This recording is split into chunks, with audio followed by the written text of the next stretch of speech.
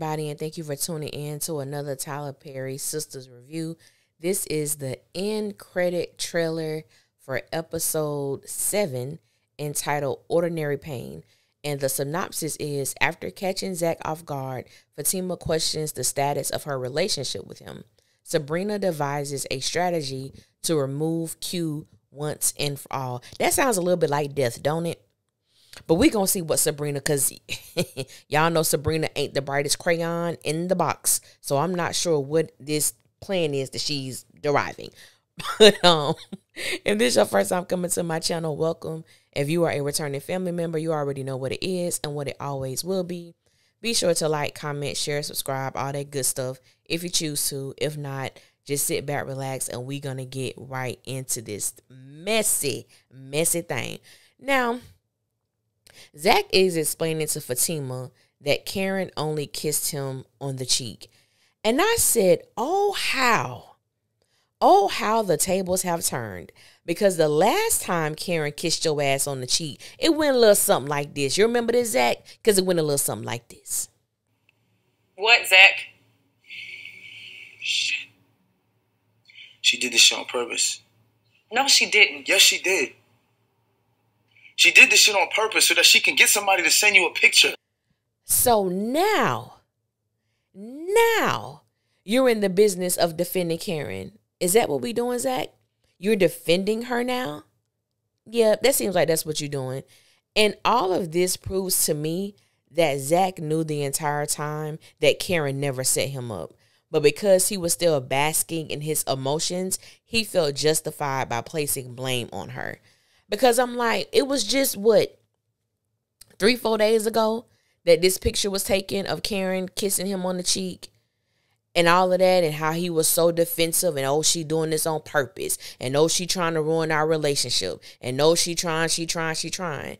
And now, because your feelings are being worn on your sleeve, now you're defending her. I mean, you know, she only kissed me on the cheek, right?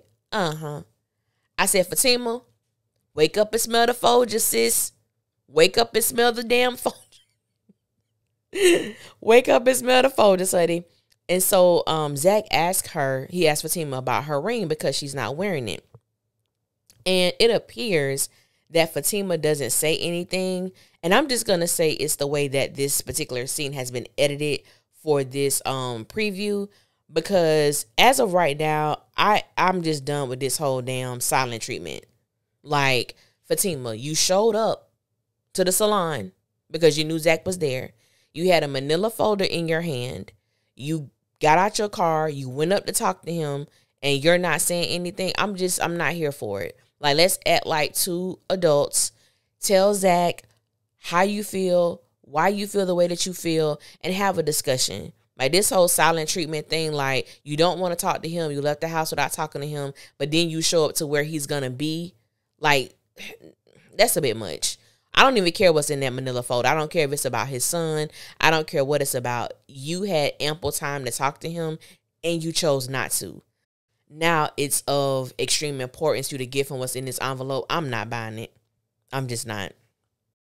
And maybe she does. Maybe Fatima does talk, but I have not seen, as of now, as me recording this, I have not seen the trailer, the extended trailer breakdown. So I don't know if she actually said something or not, but as of right now, I haven't seen it. We see Sabrina on the phone with Danny, and she's crying, and she's telling Danny that the lawyer talked about the possibility of her getting 15 years. And I feel so bad for Sabrina. Like, I do believe there were moments in time where Sabrina definitely should have called the cops when Q popped up at the bank after he had robbed it. You know what I'm saying? I think as a manager, she definitely dropped the ball, but I just feel bad about her, you know, being faced with that amount of years. And the interesting thing is, the wild thing is, and it just goes to show, you know, our justice system, but it also goes to show how people definitely should be careful about the things that they say, because Q is not a viable witness the way that the lawyer explained. He has a record, you know, he got this job in a sense to make him look like a better person, but at the end of the day, he's still him. But the only incriminating thing they have is Maurice admitting that him and Sabrina were involved in on the bank robbery. And in my mind, like I understand the way that Tyler developed it, but it's like for Maurice to even say that, like it's just, I mean, to me, it definitely fits with his character. Like I don't feel like it was a stretch for Maurice to say that, but he just plays so much and he plays all the time. And this time, his horrible, horrible humor have come to not only bite him in the ass, but Sabrina as well. Fatima sees Tamara at the law firm, and Fatima makes note of the wedding ring. And she was like, what is that? And she was like, oh, we married. Tamara was like, I's married now. Baby, Tamara said, damn, what y'all got to say? I am Mrs. Hayden, all right? And so Fatima was like, I told you to get him, but not like that. I said, girl, Tamara is a gold digger. What part of gold digger do you not understand? She is a gold digger who is actively functioning in her role, and you can't control her. And I think that for me, this was one of those situations where Fatima had cooked up this plan. You think you have a puppet to do exactly what you say, when you say, and how you say, but people are people. And Tamara had her own idea of what she wanted to do. She told Fatima what she wanted to do, and she executed that plan to the absolute T, okay?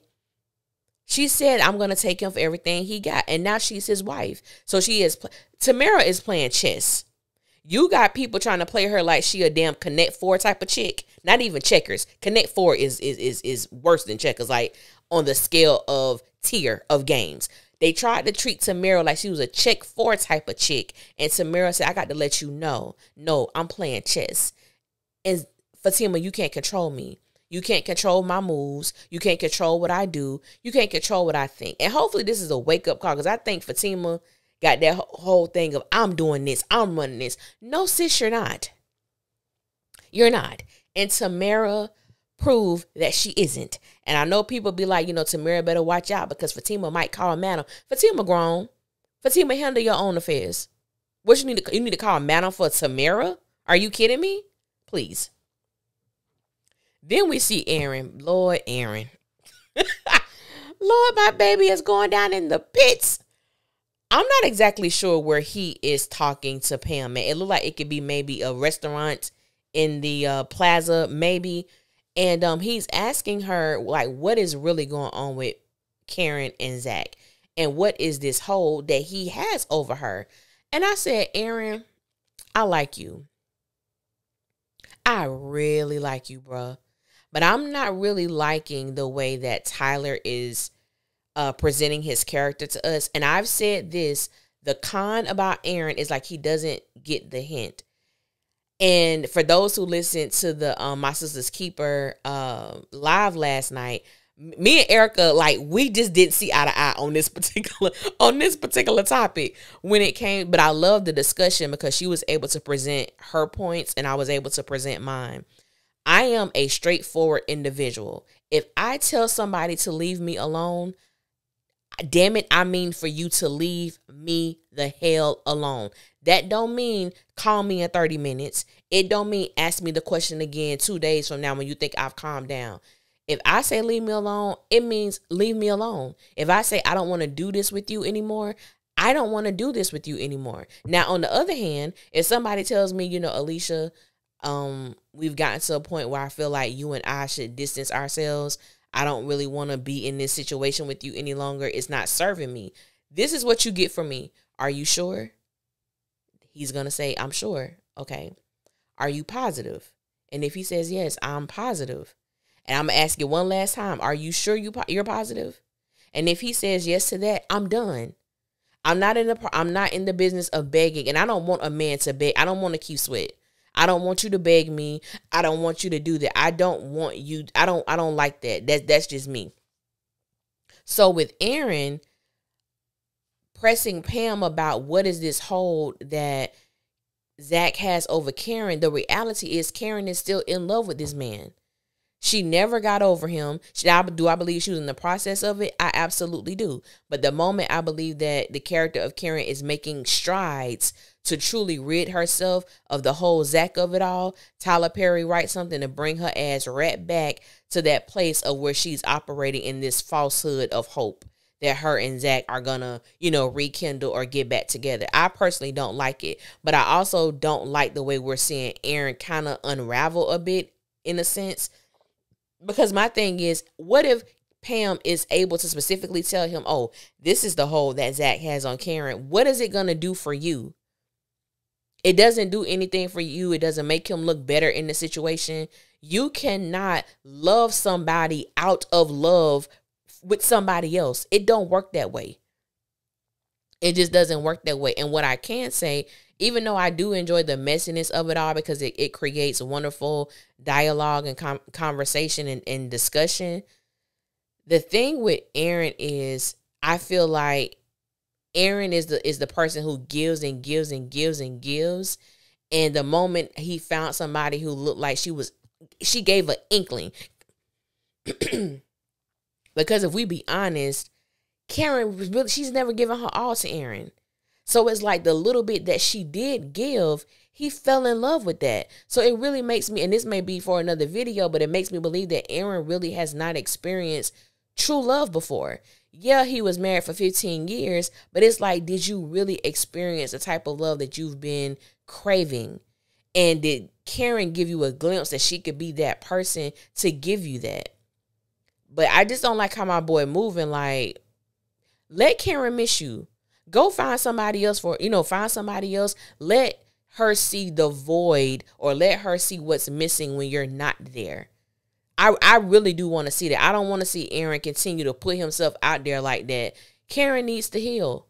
And she's not healed. She's not whole in the sense of, because she's still holding on to the possibility. And as long as someone, in my opinion, is still holding on to the possibility of being with someone else, you're never going to get a fair chance. You're never going to have a fair opportunity to really be in a relationship with Karen. Or you're going to be in a situation like Zach and Fatima where you rushed everything, you're now engaged, and now you got to deal with the fact that, oh, my man is still in love with his ex. Don't nobody want to deal with that. I'm sorry, y'all. I didn't mean to go off on that tangent, because the more I was talking about it, the more I'm like, I should probably do another video about this, because it's real. It's real. I really do want to see these people happy. And sometimes happiness does look messy in the beginning. I get that. But I just don't like to see this type of, how can I put it? I don't like to see Aaron in this light. Because it's coming almost like, are you becoming obsessed with the fact that you have to have this person? And I don't want it to turn into that. But I'm going to stop it right here because I can go on and on. Then we see Danny's ass. First of all, why is Q in this wheelchair? You got shot in the shoulder, my dude. I could see if he was wearing an arm cast. A wheelchair? Get the hell out of here, Tyler. So Danny was like, she didn't give a damn, and she pushed him in the wheelchair. What is he in there for? He got shot in the damn shoulder. But I'm going to leave it alone because I'm done. Tyler Perry is not going to get my blood pressure up on this good Thursday. But thank you guys for listening. And until next time, when they drop the extended trailer, I will do the trailer breakdown for that. But until next time, you guys be safe out there, and I will holler at you later.